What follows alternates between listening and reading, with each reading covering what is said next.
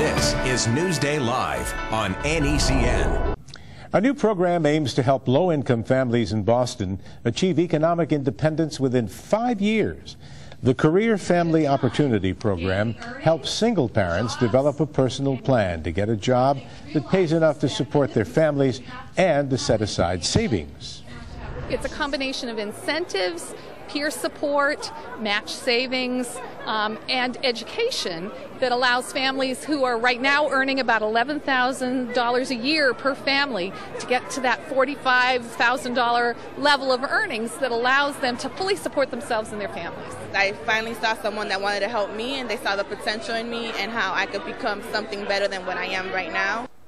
The program was created by the Crittenton Women's Union, a Boston-based nonprofit. It is offered at no cost to participants. The first 22 participants are residents at 4 South Boston housing developments.